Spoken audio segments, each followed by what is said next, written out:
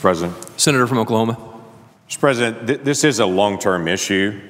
This is not something new. I'm amazed at the number of times that I run into people in Oklahoma and say, why can't we seem to get the budget done now?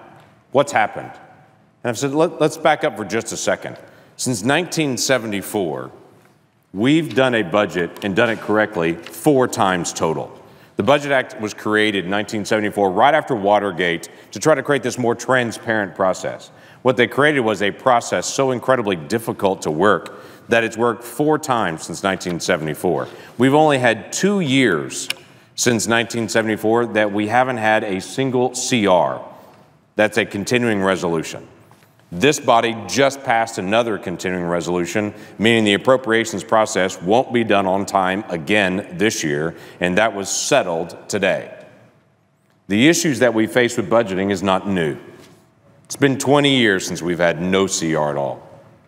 This constant issue of putting the big budget issues off and trying to figure out how we're going to navigate through the Senate procedures and get the budget done has to stop. And at some point, we have to have a determination to say, we can't just keep saying, next year this will improve. Next year this will improve. We're not going to get a better product until we get a better process. And we have a very bad process right now, and we need to admit it's a bad process.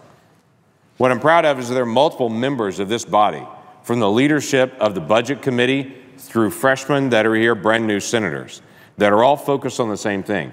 Let's solve how we do budgeting and to actually get to a better product by improving the process. Now, what do we have?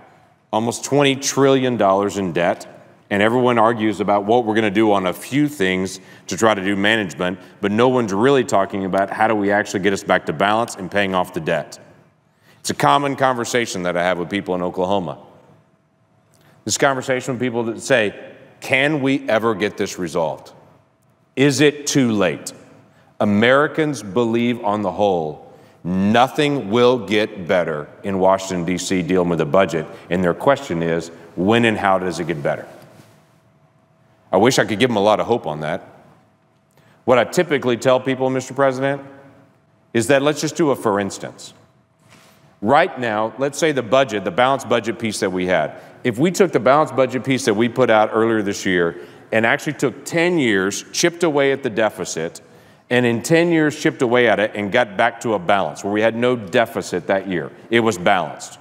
Then let's say the next year, we actually had a $50 billion surplus. It'd be a pretty good surplus. So we chip away in 10 years, get to balance. The next year we have a $50 billion surplus.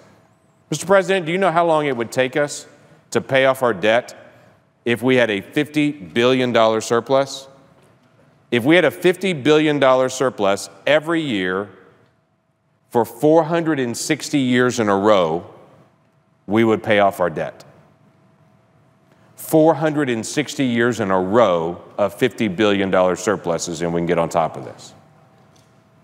Everyone says that's unreasonable. And I would say it's certainly unreasonable if we don't change the way we do process. It just continues to get worse. There's some basic things we can do.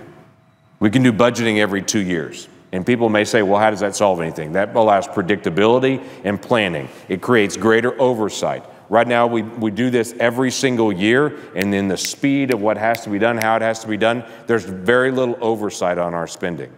We can actually put all of the areas we have in spending all accountable every year. Right now, there's about 25% or so, 25 to 30% of our budget that we actually focus in on every year with the appropriations process. The rest of it's on autopilot, and it's never touched. Until we get everything in front of everybody every year to be able to look at it for oversight, we're not going to solve the big issues. We've got to deal with what's called budget gimmicks. I've been at war with a budget gimmick called the chimp. It's my favorite of the gimmicks. There are a lot of them out there. Changes in mandatory programs. Chimps. The changes in mandatory programs is a budget gimmick that's out there that says we were planning to spend this much when we really weren't, but on paper it said we were. And then instead we said, no, we're not going to spend that much this year, so we'll spend it on something else.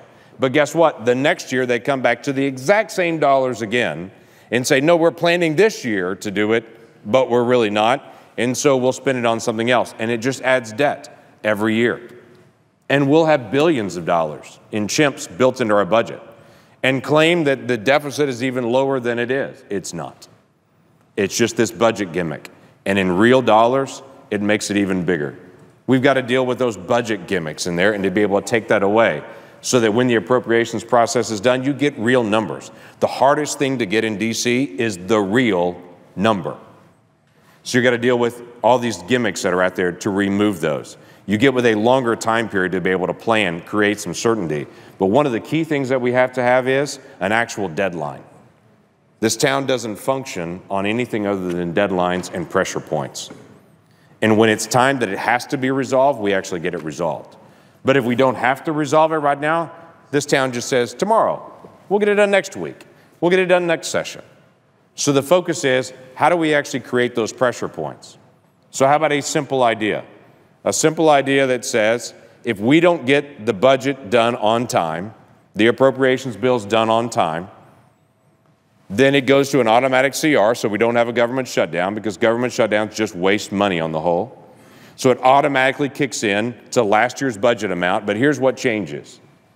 All of the members of Congress, our budget, our staff, for how we function, our operating expenses, all of our committees, and the executive office of the White House. That's the three groups, both the House, the Senate, and the White House. All of our budgets drop immediately, let's say 4, 5, 6%, the first day. And that does that for 30 days. And then if you still don't have the appropriations process, it cuts again, another big percentage. It puts the pressure where the pressure needs to be. It's not the fault of the agencies or the American people. The job wasn't done. It lies squarely in the House, the Senate, and the White House in our negotiations not getting it done on time. It's a simple mechanism to say, if the task has not been done, put the pressure where the pressure needs to be. The cuts in the House, in the Senate, and on the White House, and push all of us to the table and get it resolved. The goal is to do appropriations in a transparent process so the American people can see how their money is being spent and to be able to do it wisely and to be able to create a process where you can actually solve the problem. Currently, we don't have a process that solves the problem. Now, this magically doesn't balance our budget. It still takes hard decisions, but at least creates a format where we could solve the problem. Right now, we don't even have that. So step one, like an AA group, let's at least admit there's a problem. There is a problem. Step two, let's get to work on fixing it and actually resolve the process, and then let's actually get to work balancing us and paying off our debt. Mr. President, I appreciate the opportunity to be able to talk about this. Thank you very much, Senator Lankford. I think